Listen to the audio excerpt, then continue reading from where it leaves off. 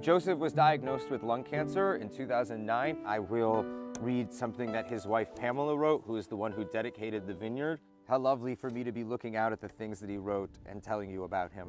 Joe fought in the Six-Day War and the Yom Kippur War. He wrote a book on many articles and copious letters which were published in the Jerusalem Post. He loved Leonard Cohen, Bob Dylan, and Joan Baez. He loved poetry and crosswords. He hilariously used to sing Echad Mi Yodea in Yiddish after drinking the 4 glasses of wine at Seder. He thought profoundly and originally, and he had the most wonderful sense of humor. He lived a life with quite a rare passion, she says, and he loved Israel and he loved her. He was so very brave for being diagnosed with lung cancer. She nursed him until his death.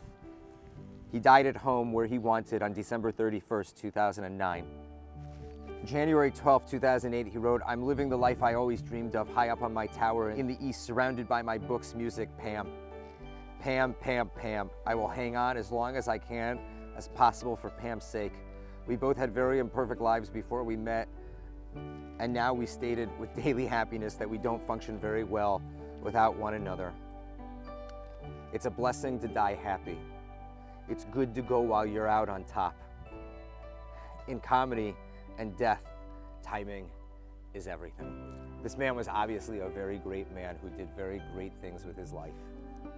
And we dedicate this vineyard in memory of not only the love he shared with his wife, but the love that he shared with the Jewish people.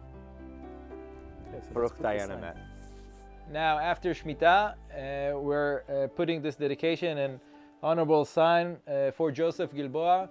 Thanks a lot for the generous donation in order to establish the vineyard. Wine on the Vine is very proud to dedicate our first vineyard, and from what I understand about the life that Joseph lived, it was one in which was very Zionistic, who lived his life for the Jewish people, and his wife felt that the best way to celebrate the life that he lived would be to dedicate new vines in a new vineyard and a new winery, and what could be more beautiful than that? Thank you so much for the donation and the help to build the Jonah Vineyard. And we're definitely pursuing this path, so thank you, Gilboa family. Thank you so much.